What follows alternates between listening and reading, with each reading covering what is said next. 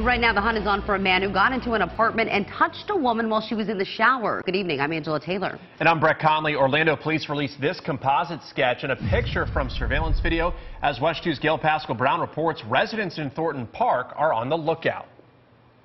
It's too bad that it's happened because it's put everybody on alert. It is the attempted sexual battery in Thornton Park this past Friday. A woman staying with her sister in the 1100 block of East Washington Street went for a run at Lake Eola Park. That's about 6 blocks away. Orlando police say she'd been visiting her sister and didn't have a key. When the woman returned home, she took a shower. While taking a shower, police say she saw this strange man in the bathroom. She said as he grabbed her butt, he said, "Come on." She noticed that the suspect had his pants undone. She began pushing him out of the apartment and closed the door. It's shocking because this neighborhood is so quiet and lovely to walk.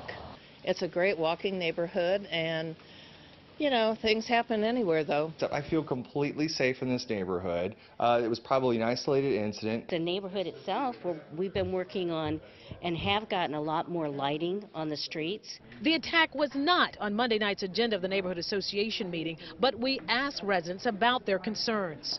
Of course I'm concerned. I mean, you know, I've lived in the neighborhood a long time before it's as genteel as it currently is.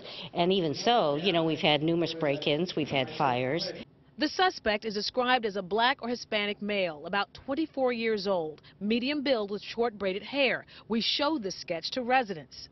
Actually, he does look somewhat familiar. Really? I haven't seen anybody that looks like that, but I'll be watching for him. The suspect was last seen wearing a black shirt or hoodie with writing on it and possibly a white T-shirt underneath and jeans. The victim says that he was also carrying a backpack. If you have any information, call Orlando Police. At police headquarters, I'm Gail Pascal Brown, WESH 2 News.